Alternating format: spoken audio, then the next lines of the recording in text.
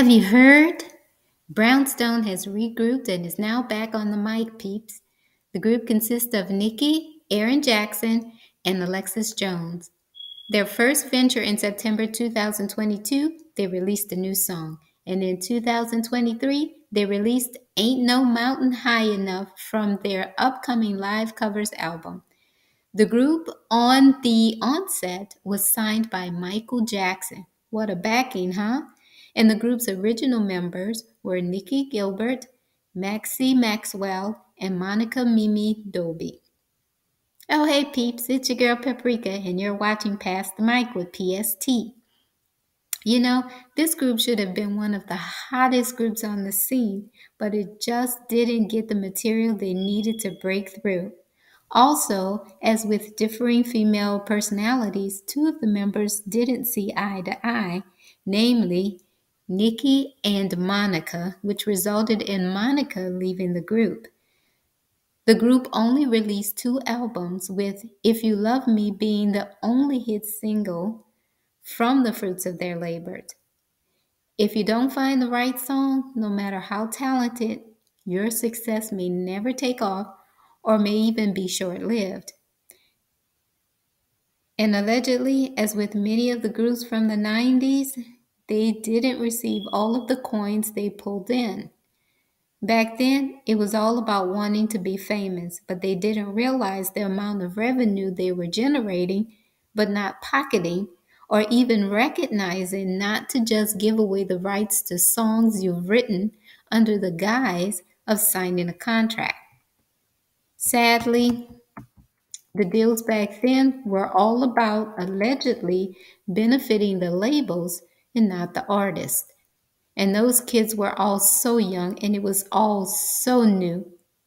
You live and learn, but learn from examples and not from experience, if you catch my meaning.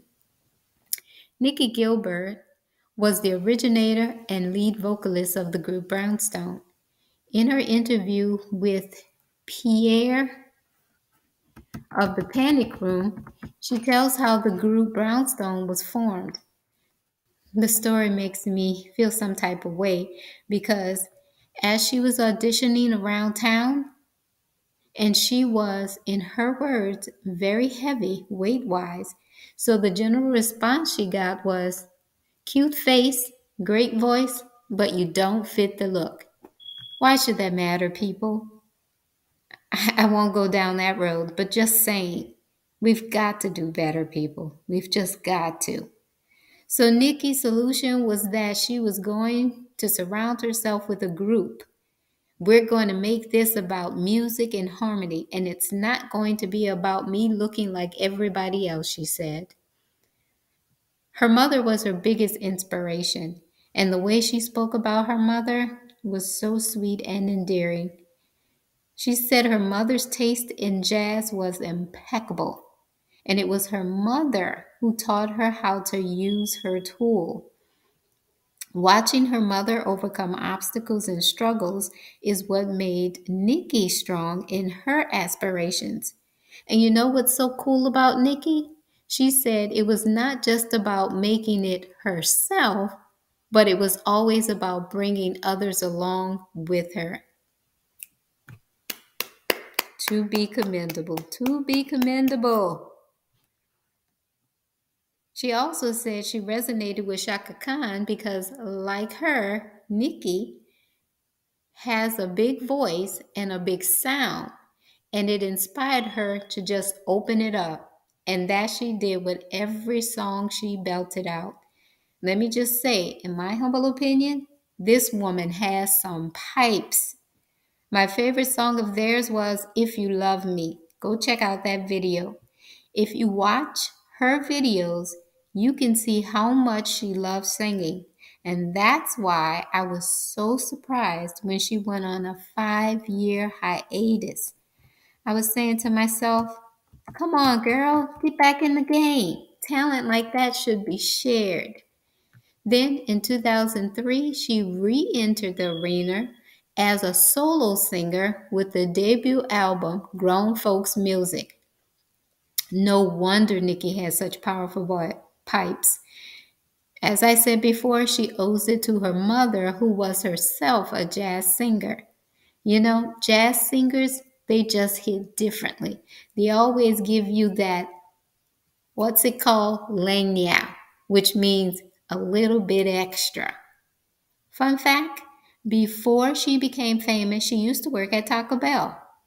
Now, can you imagine her singing your order to you? Corny, I know, I know. But hey, what do you want? I'm the queen of corny, and I own it. And like many of her successful contemporaries, she's a triple threat, as she not only sings, but is a songwriter and she acts. And bump that, not a triple threat, but many, many other things under her belt. She's also a producer. Nikki, together with Queen Latifah, has a BET series called From the Bottom Up, which she created and executive produced, and it is currently airing. Monica Dolby, affectionately known as Mimi, was part of the original trio. However, she rarely had solos on their songs, but appeared only to be more of a backup singer to Nikki and Maxie. You know, I'm not sure why that was the case because Monica's vocals on Grapevine was solid. I certainly would have been right there in support had she decided to do a solo album. After departing from the group, I don't believe she continued in the industry. I think I've read somewhere once that she may be a teacher. If so, what a commendable profession. To tell you the truth, it's one I would not readily seek out as the world is just too mixed up today. I mean, what kind of madness do we live in where a 6-year-old, you heard me, a 6-year-old not only is in possession of a gun, but shoots the teacher with it? But I digress. It appears that whatever small beef there was between Monica and the group resolved itself because she joined the group for the reunion in 2015 and was with them on the media circuit to promote the group. The group no longer looked the same, but the one constant was Nikki Gilbert. Maxwell, the other original member of the group, is sadly no longer with us. Back in 2015, she died from a freak accident in her home. She was only 46 years old. She is survived by her husband, Karsten Schack, a Danish record producer, and their son. Tina Kasper was brought in when original member Monica Dolby left the group. Keena's stint with the group was short-lived, as the group only released 2 albums before disbanding. Man, I still can't get over that. Only 2 albums? Keena went the solo route and released a self-titled album which cut 3 songs. Erin Jackson and Alexis Jones are sisters who also joined the group Brownstone after a rebanding, and they're the current group. The sisters have success in their own right as they are part of the 26 musicians known as One Tribe Collective and are reportedly up for a Grammy. Aisha Brown joined the Brownstone group in 2008 with Maxie and Nikki as the trio. She hasn't been featured on a lot, but she is a returning member. Well, as I stated earlier in the video, the 90s music just hit differently. We had a nice selection of girl groups to listen to. And let's not forget the solo female artists of that time, such as Aaliyah. You know, she was one of my favorites. In interviews, she just seemed so down to earth and real. She was making real strides with her music and her acting career was taking off. It was so heartbreaking to learn of the plane crash that abruptly ended her young life right as she found true love. Yes, the music was on point and the videos actually told the story of the song in the 90s. Those girls did their thing. For the most part, everyone in the group could belt out a song which showcased just how talented they all were. They all were intent on doing their own thing, not just copying someone else. Instead of being vindictive and competitive, they seemed to be supportive of one another, just hoping that they all get a piece of the pie. The 90s gave us TLC, featuring T-Boz, Chili, and Left Eye, a really cute group spitting out hit after hit such as No Scrubs, Creep, and Waterfalls.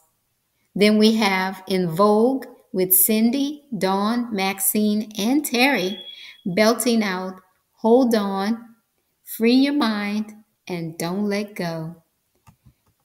Also, SWV, Taj, Coco, and Lily truly were sisters with voices. Remember the song Weak? And Jade, consisting of Joy, Di, and Tanya, belting out the hit I Wanna Love You. And those are just a few. Man, they just don't create music like that anymore. That is why we all get so fired up when they make a comeback and start touring and producing music again, because they will forever have a special place in our hearts. Someone needs to put on a TV special featuring all of the girl bands of the 90s and have each of them belt out 3 of their biggest hits. Now that's a show I can get on board with. Anyone listening out there? Hey, Nikki Gilbert. If anyone could pull that off, it would be you. Let's go, y'all. Well, that's it for us, peeps. Hope you enjoyed another nostalgic trip down memory lane. I would love to hear your thoughts on this video, so please drop your thoughts in the comments below. Please give this video a thumbs up and hit the subscribe button. Don't forget to turn on your post notifications so you're notified when we upload videos. Until next time, thanks for watching. It's Paprika signing out.